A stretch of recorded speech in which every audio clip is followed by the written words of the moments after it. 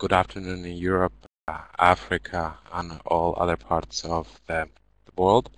My name is Carlos Schmitz, and I'll start a presentation on a fascinating topic on a research the World Bank has done together with the government of China on various issues of urbanization in China. This is the first part of the seminar series, which focuses on issues of urbanization and economic growth. I'm a senior economist based in Beijing, and I have been working on urbanization and economic growth for over the last year here in China. And my background is predominantly in economics. I focus on structural reform issues in various countries. I've worked in Eastern Europe, Russia, Turkey, and my current assignment is in China. So thanks for participating, and let's start the presentation.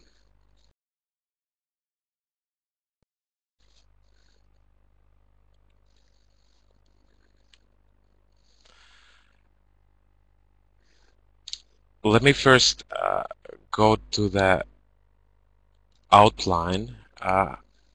I'll speak for about 25 minutes and focusing on three very simple questions. The first question is to really understand what is the linkages between urbanization and economic growth. Is there a causation? Is there a correlation? The secondly is we'll look a little bit of China's urbanization trajectory in the past, its success, its challenges, and how it's going to help in future.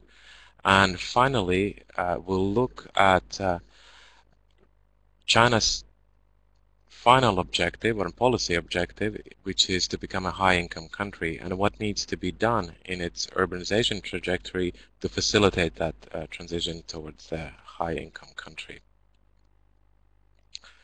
I'll go to my presentation and slide now.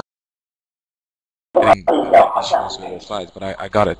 So the first question is, we'll look a little bit on relationship between economic growth and urbanization. It's a fundamental question.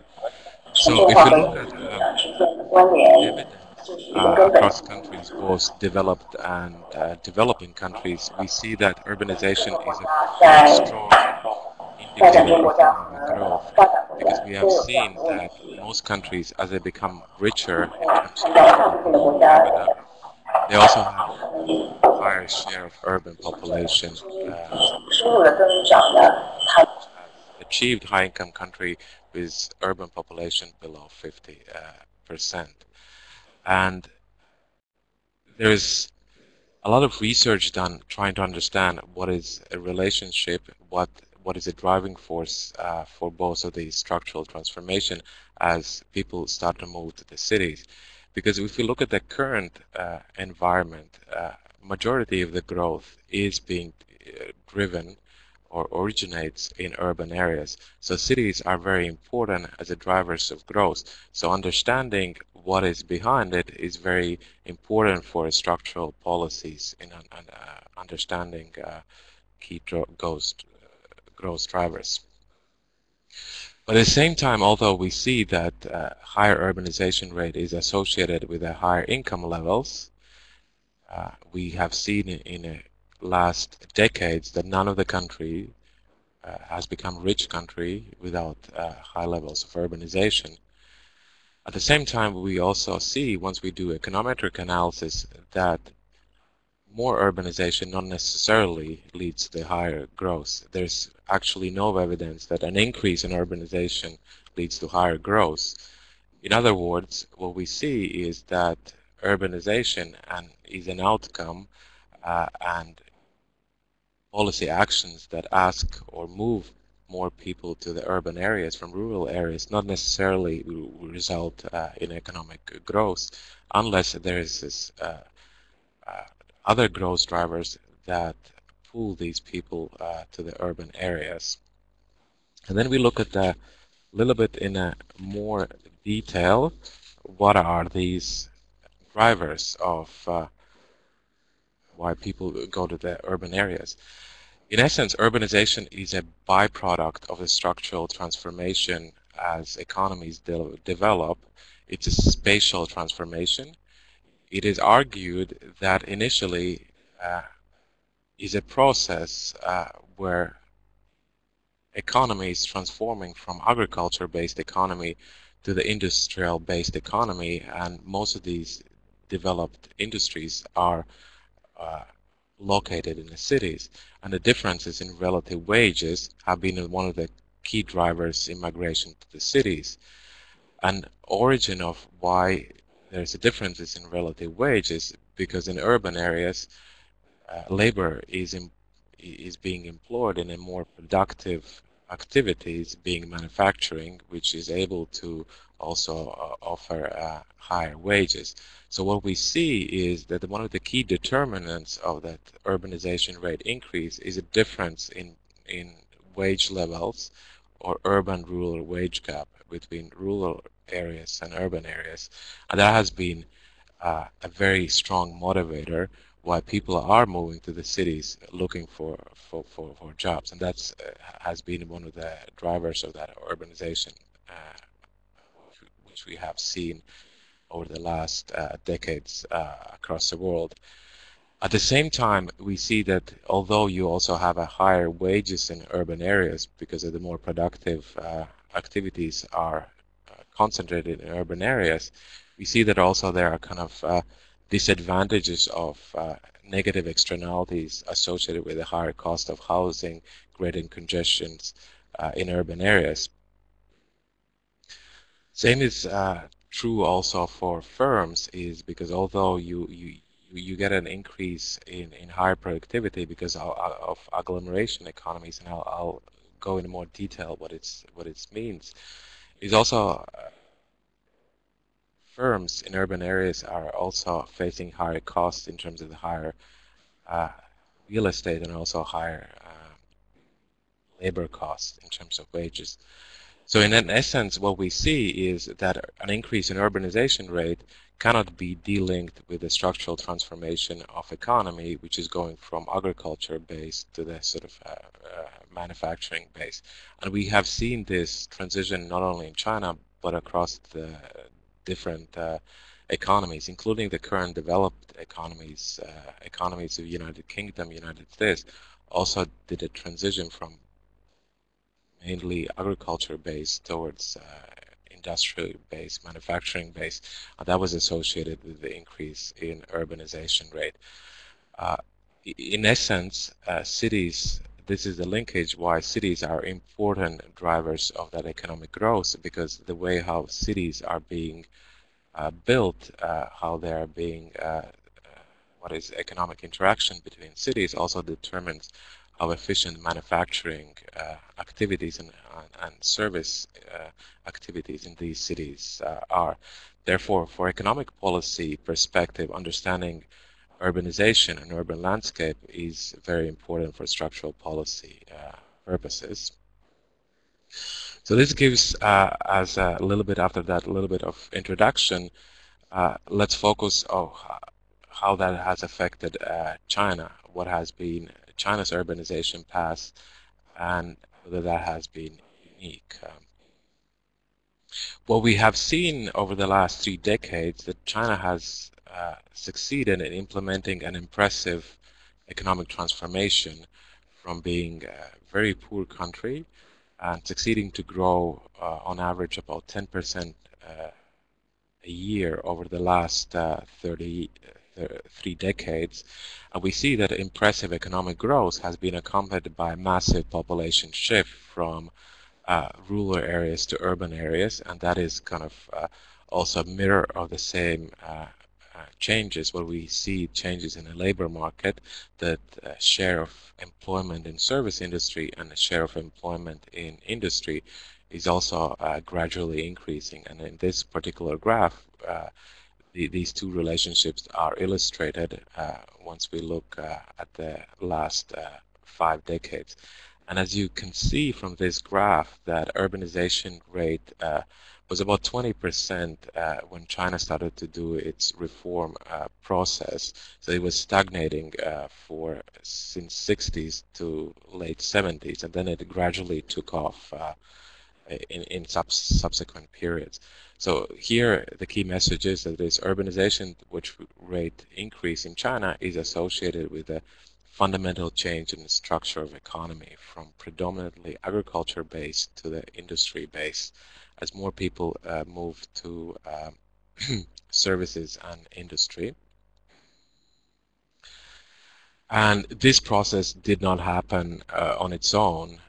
This process was facilitated to the China's policies and actions because if we break down these events, the first major reform which happened was China's reforms of agriculture sector, and one of the key preconditions for urbanization rate to succeed and not to undermine or create pressure points is that as people move from rural areas to urban areas, you need to have a higher productivity in agriculture so that outflow of labor from agriculture does not undermine agriculture productivity and output. And China had a very bad experience in its early urbanization push in 60s when too many people moved to the cities, and then agriculture productivity and output experienced significant setback. So reform in agriculture was a first necessary step because an introduction of household responsibility system for farmers and mechanization in agriculture unleashed efficiency gains in agriculture, which resulted in excess employment, which could be utilized in other areas without sacrificing output in rural areas.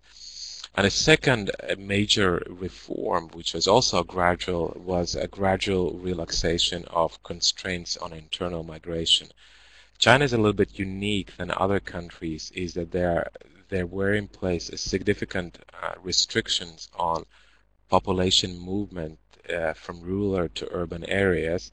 So even if you have a first reform, which is that results in excess labor in rural areas, if you do not relax constraints to that internal migration movement, nothing would happen to urbanization rate. So the second policy action was gradually relaxing constraints on internal migration. It was not full relaxation, it was partial, but at least it moved in a direction that allowed some of these people employed in farming activities moving to urban areas. And the third reform set is that everyone is widely citing as China's big success is this China's industrialization and opening up its economy to the rest of the world. It's adopting foreign technologies, attracting foreign direct investment, and opening its economy to global markets. So the third sort of a policy push was that you have excess employment that has moved to the urban areas, then you need to produce workplaces in manufacturing plants, and also you need to find markets where these products are being sold. So that was pushed by external demand. So the third set of reforms was industrialization, which is a combination of attracting foreign technology, modern foreign technology, opening access to the external market, and also high capital accumulation. And fourthly, along the way, you had a marginal reforms which also facilitated these process, gradual adjustment. These are changes to social security system, broadening access to the higher education, and also other educational reforms which make labor more mobile to move from one area to another, and also demobilizing the military further accelerated the urbanization process because demobilized soldiers had a preferential ability to settle in urban areas. So urbanization in China, we have seen it has been very rapid over the last 3 decades, but it was facilitated and by set of policies, and therefore these policies have allowed China to avoid some of the pitfalls we have seen with the rapid urbanization in other developing countries, such as urban slums or high levels of unemployment in urban areas. So in absolute terms, the scale of China's transformation, its urbanization, is unprecedented in human history. If you look just at the numbers, currently, with 700 million urban residents, China has been the largest urban nation in human history. And also, when we look at the population movements which happened over the last 3 decades, China's urban population increased by more than 500 million people, more than twice as many people as in India in the same time period. And this process will continue. China's urban population is expected to increase by about 250 million over the next 2 decades. So if we look at these numbers, these are staggering numbers. And in our research, we also saw that city landscapes increased very significantly over this period. Over the last 1 decade alone, China built equivalent of 380 Manhattans in just 1 decade. So in absolute terms, the scale of China's urbanization transformation is unprecedented in a human history. But if you look at the relative terms, which is looking at the percentage point increase in urbanization rate, we see that China's urbanization rate, which is an increase by 35 percentage point, has happened before in other countries too. For example, in Korea, the urbanization rate or change in urbanization, which was even more rapid in the same time period of 3 decades. It increased by 45 percentage points. And similar in Saudi Arabia, Malaysia, an increase in urbanization rate has been also very high. So countries which go through rapid economic growth, it's not unprecedented that you also see an increase in urbanization rate increases at a very high rate. And in this graph, you also see that similar process happened in United States, United Kingdom, about 100 years ago. But the scale was, in terms of percentages, was not as high.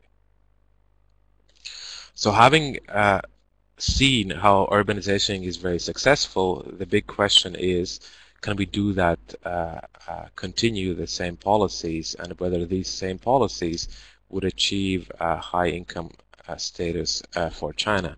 Because the big question is, if policies worked in the past, why not continue those same policies? And urbanization rate would increase at the same pace. What we see in our research is that currently China's urbanization is at a crossroads. You have two forces or two sides. On one side, you have, as I demonstrated, urbanization and this rural-urban transformation has been extremely beneficial to growth. Real incomes increased 16 times and 500 million people were left out of the poverty. But at the same time, we see that returns of that spatial transformation is gradually declining. In part is declining because the gains from this spatial reallocation of labor from rural to urban areas is set to decline. This so-called Lewis turning point is once your excess labor in rural areas is exhausted, then the wage pressure would start to increase more significantly in urban areas because you don't have that excess employment, which would put a downward pressure on wages, and then that would undermine your competitiveness of the products. And the second major change, which is that exports can no longer be a driver of growth, which means that external demand cannot be used as an engine to absorb all that manufacturing output which is produced in urban areas in China. What it means is that domestic demand factors need to be more important in driving that growth. And thirdly, we see that growth is increasingly dependent on capital accumulation in urban areas rather than interacting of that capital within cities. For example, we demonstrate that most of the growth we have seen is coming from accumulation of investment over the years rather than productivity in urban areas. And obviously that cannot be sustained over the long periods of time because investment is also becoming increasingly dependent on credit growth. So hence, the policymakers understand that the current urbanization policies that were in place in the past might not necessarily lead to the same outcomes as in the past because the structure of the growth is also changing. So the key conclusion is that the urbanization that worked in the past might not work in the future.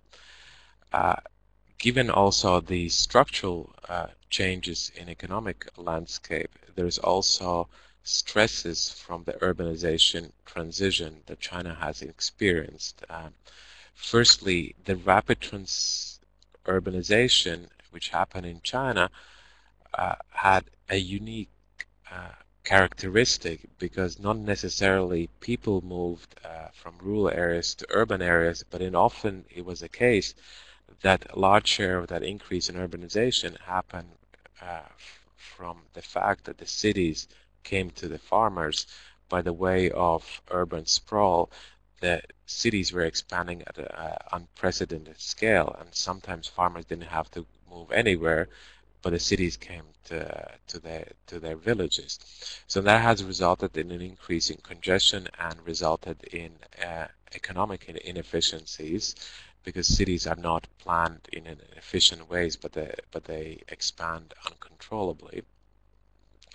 The second characteristic, which is putting a pressure point, particularly in China, is, as I mentioned, the issue is about gradually removing mobility, freedom of movement within country from rural areas to urban areas.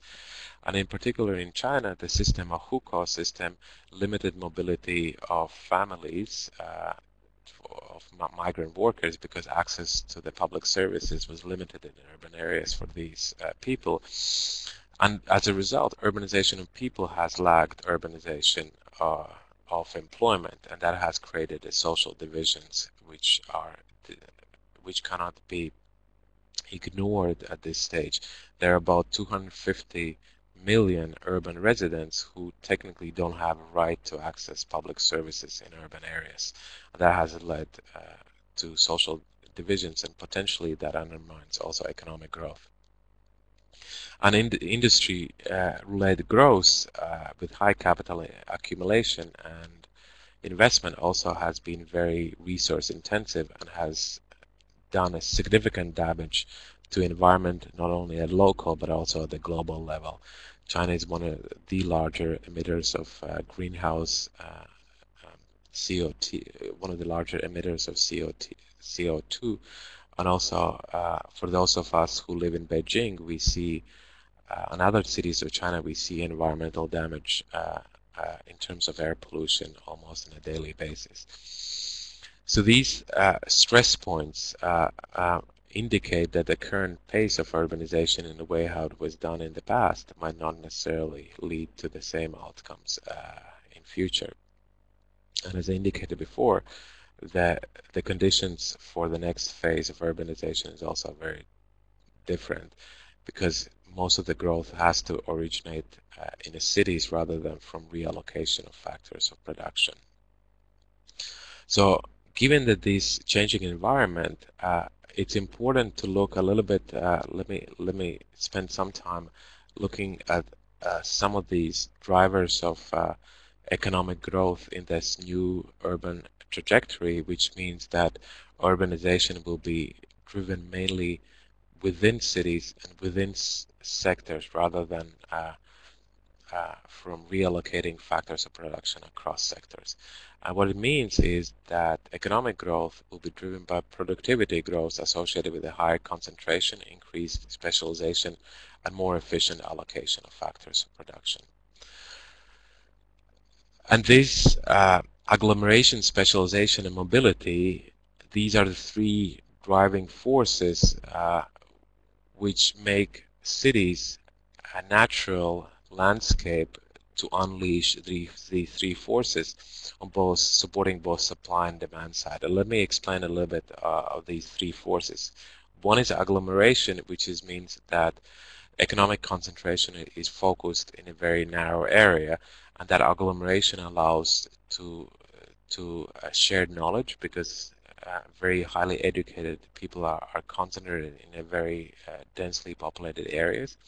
That allows for labor matching and pooling, which increases human capital and that interaction.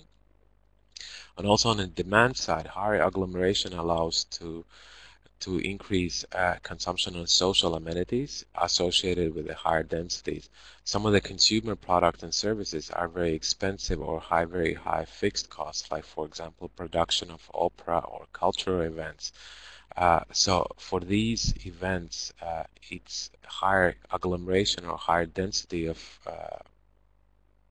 population is more conducive, and that's why we see global cities, global high agglomerations also being centers of these consumer and social and cultural amenities that are associated with the high density.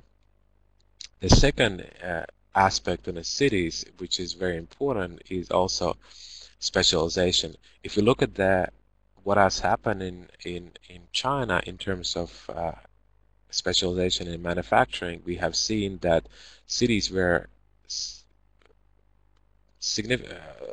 some of the cities were highly specialized in a unique production of unique products. We seen the cities that produce only buttons. We've seen cities that specialize only in producing keyboards. That has allowed to utilize economies of scale that has allowed to increase its competitiveness and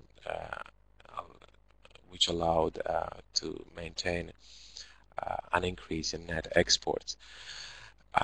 In urban areas, not only in manufacturing but also in provision of services, specialization is very important. We see that cities at the global scale have been very specialized. We see that insurance is highly specialized in a few cities in the United States. For example, mutual funds are highly specialized in Boston, for example.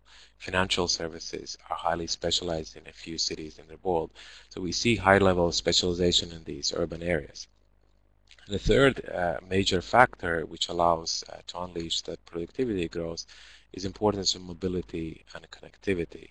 It is free mobility of factors of production, both capital, land, and labor. The cities that are best connected to the markets and also to the factor markets are best suited to unleash these productivity growth that are associated with the matching right resources at the right time. On the demand side, maintaining that mobility and connectivity also means that investment rate, especially in public services, needs to increase. And for example, in China, we have seen some of these factors played a very important role. For example, highway system or high-speed train system has increased mobility of people moving to the cities and also moving to the making the labor market also more flexible. So these are the key drivers of economic growth. Especially, they're becoming more important as countries becoming middle income on trying to become a high income. We have not seen the globally competitive city which has not fully utilized these three forces: agglomeration, specialization, and also mobility and connectivity.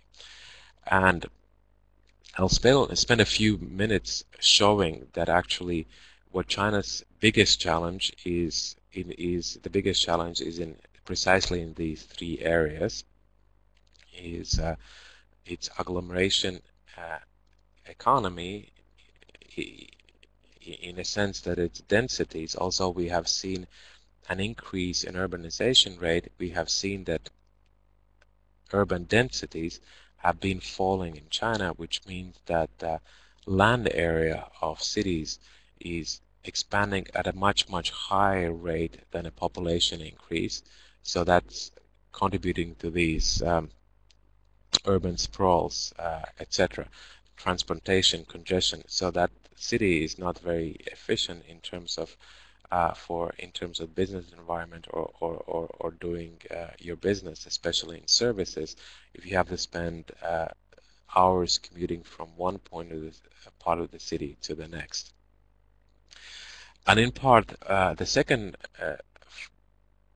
interesting observation which we have seen is that if we look at the Gini coefficients of urban population, cities across countries, we see that usually there's this one city or few cities that dominate economic geography of different countries.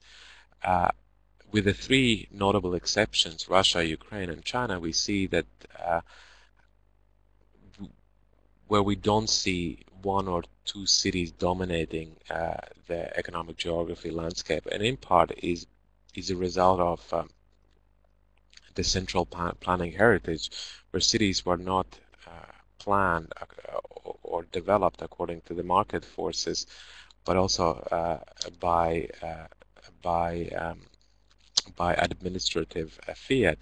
And also the three countries, both Russia, Ukraine, and China, has a similar characteristic of having institutional constraints to the domestic mobility in the past, both in the times of Soviet Union and in China in terms of its Hukou reform. On a second aspect, which also we see that there is a lack of specialization in China in high value added services.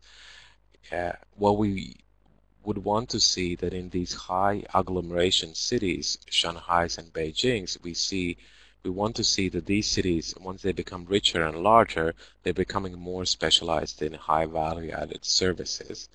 But we see that the process of concentrating in high value added services is rather slow, and in part the process is very slow because these large cities still maintain a very high manufacturing base within the urban areas. And this particular graph shows distribution of economic concentration in manufacturing comparing to the United States. In the United States, we see that manufacturing is predominantly concentrated in the smaller cities where the cost of the land is arguably cheaper. But in China, we see that the cities of 10 to 15 million are still highly concentrated in manufacturing.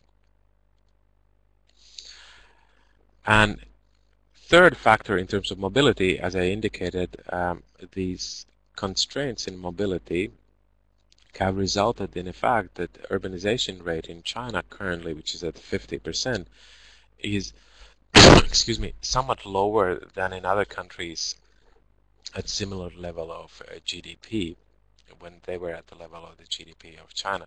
This particular graph shows you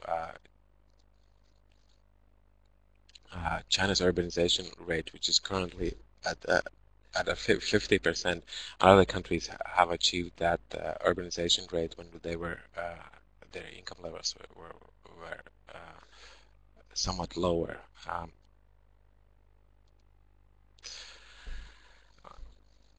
And as a policy conclusion, what you want to see is what I showed you is an outcome. And one of the reasons why we see this lack of economic concentration, lack of specialization in high value added services, and lack of mobility is distortions in the factor market, which have undermined efficiency of that urbanization.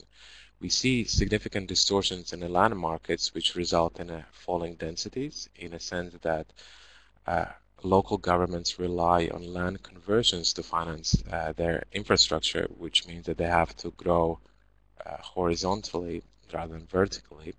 We also see that capital market distortions have slowed specialization because large enterprises still have larger access, much better access to the capital markets, and then small and medium enterprises are not growing as fast, which is usually an engine of innovations and innovative service-based growth. And finally, the frictions in the labor market have slowed income convergence, which has undermined consumption growth in urban areas. So in a summary, what we have seen that China has been very successful in its urbanization drive to become a middle-income country. But in order to become a high-income country, China will have to address some of these distortions in the factor market, which has led its urbanization trajectory a little bit of stray, in particular causing some of these stresses, which will undermine its economic growth. And in the next presentation, next seminar, the Chorching Go will go in more detail in that reform agenda, what needs to be done to address these factor markets. Thank you. This is the end of the presentation, and I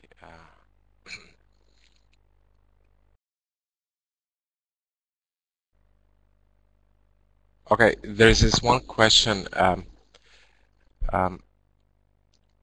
China can be the biggest producer. Is it possible for other countries to achieve the same rate of urbanization in the same way? For other countries, you can achieve the same way in relative terms as China if you are replicating the same development path from low income to middle income country. And as a matter of fact, China has not been unique. This process, which is transformation from agriculture based to the manufacturing, a lot of countries have done, and that's a blueprint for first stage of economic development to become a middle income country. So yes, other countries can do that. Will you become the largest producer in the world? Not necessarily, because in a sense China has also its advantage in terms of its size.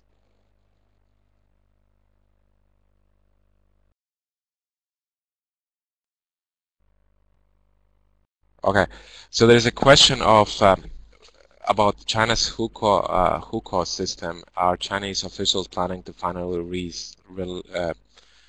constrain to internal migration? Yes, the government has announced reforms of hukou system, gradual reforms over the next few years. And the process will be gradual. In a sense, first restrictions will be removed into small cities, but then again, large and medium-sized cities, these restrictions to mobility will remain. And these restrictions to mobility are linked to restrictions to access to public services. And that is very much linked to the second interlinked problem is fiscal issues of the local governments, because in a current environment, due to the setup of the public finance system, local governments don't have a lot of their own revenues or ability to tax incomes and also the consumption of these migrants, but they have expenditure responsibilities to provide public services in terms of education and healthcare. So you have this mismatch that they have very high expenditure responsibilities but little revenue generating abilities, and in that sense an increase in population of the city, and particularly to the city which has a higher level of service provision in terms of education, like Shanghai and Beijing. So that's a challenge, and that's is directly linked with the issue of public finance. So the hukou reform is also very much linked to the issues of addressing these intergovernmental relationship of expenditure realignment. There's a question. China is facing a lot of urbanization challenges. Which do you think will be the hardest to tackle? I think the hardest to tackle is, let's see, for policy challenges, what you need to address these factor market distortions.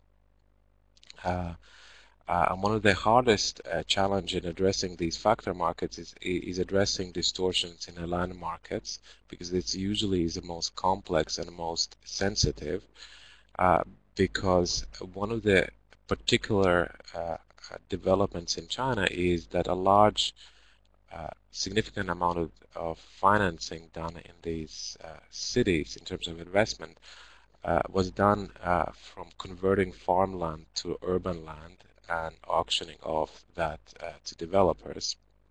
So in a compensation to farmers for these land leases was usually smaller than the market value once you do, and addressing that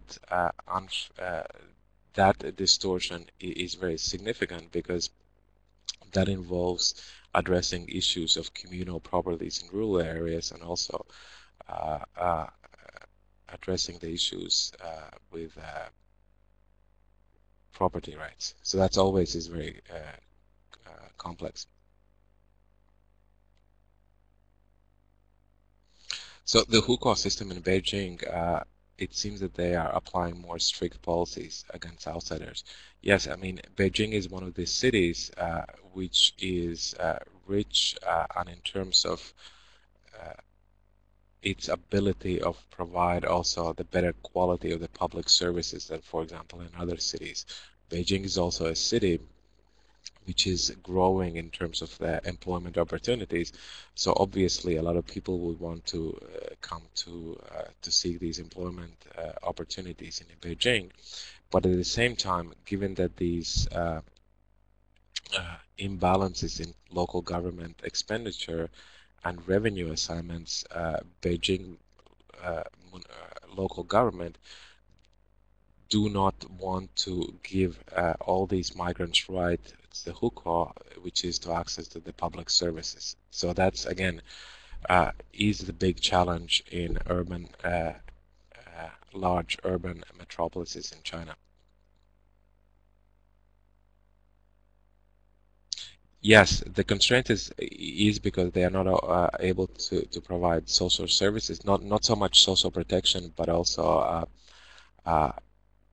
access to education and health in urban areas for everybody. Because again, this is due to expenditure and revenue mismatch between local and central governments.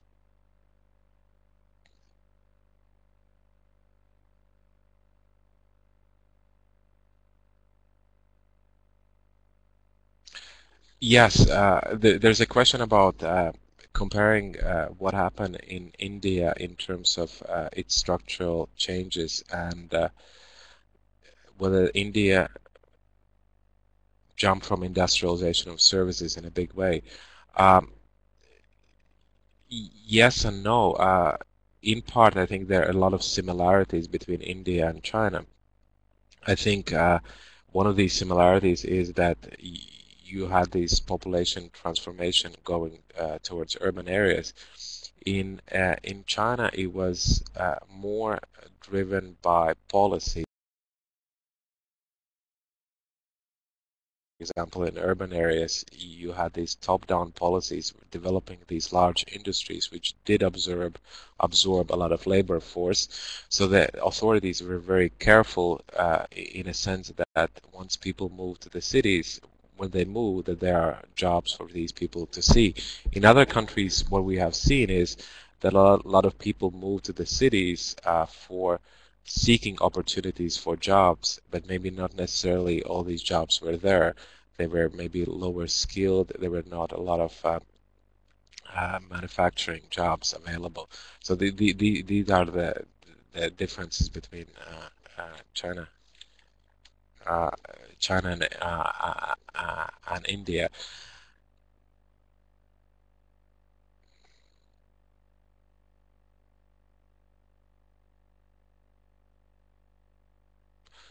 So there's a question, is there evidence that since urbanization is growing, land produced in a fewer hands, whether there is this monopoly in a food production? One of the peculiarity, one of the issues in China is that because as I mentioned, this land is uh,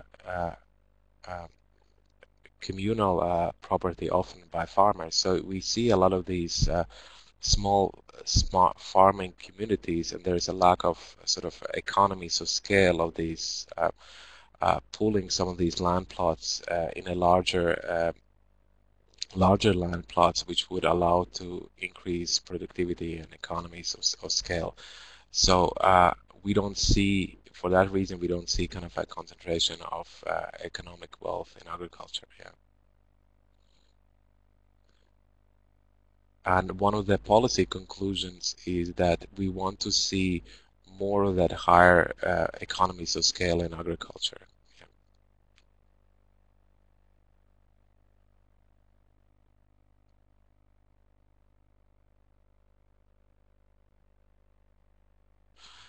Whether you have a master plan for urbanization or let a market, I think you need to let the market forces determine where the cities will be and, for example, where the size of the cities.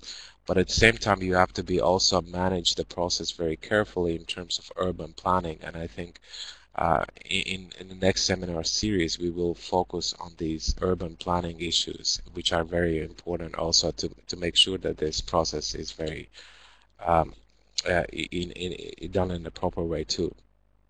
And then, but at the same time, one, it's impossible to plan cities from scratch. There needs to be kind of necessary conditions or market forces where cities are being built.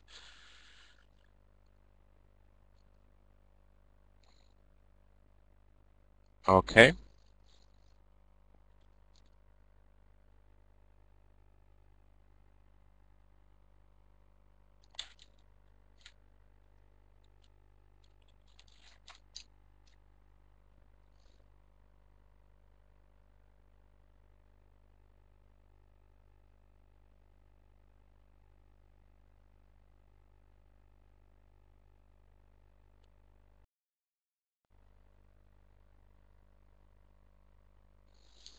Okay, the final question is about the central government is running the process. How do you think China can apply market forces? I think that's the biggest, one of the biggest challenges because one of the policy conclusions that the role of the government will have to change and the market forces will have to make a more stronger role in particularly in allocating these factors of production, labor, and land and capital, and then once you have a market forces allocating where the labor will be, is also going to affect the landscape of the cities, which cities will grow and which cities will not grow. And once you have these market forces, then the city planning is going to make sure that these people who are or people who have moved to these particular cities, the urban landscape is made conducive to livability of these cities.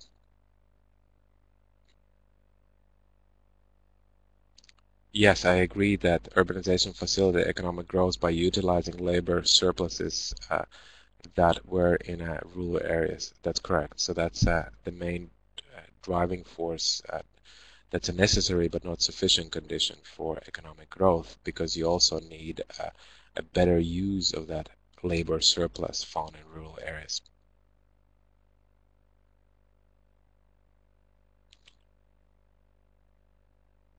What is effective urbanization level for less? That's a challenging question because in a sense, once you have less populated areas or states, particularly island states, uh, that is a very uh, more difficult to make everybody, for example, for natural reasons or geographical reasons, landscape, you might have people spread out in small populated areas in a farming. Not always you can have a sort of determine an optimal urbanization rate for that particular these places.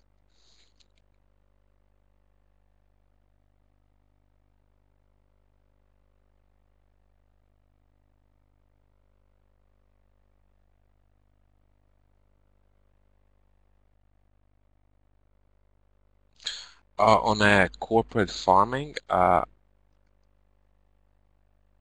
I'm I've not. what we have seen the process that it is becoming a sort of uh, uh, we have seen evidence that it's moving to the large scale, but given that you have these frictions in a land market, we still see that scope of increase in productivity in agriculture is quite significant in terms of scale of agriculture.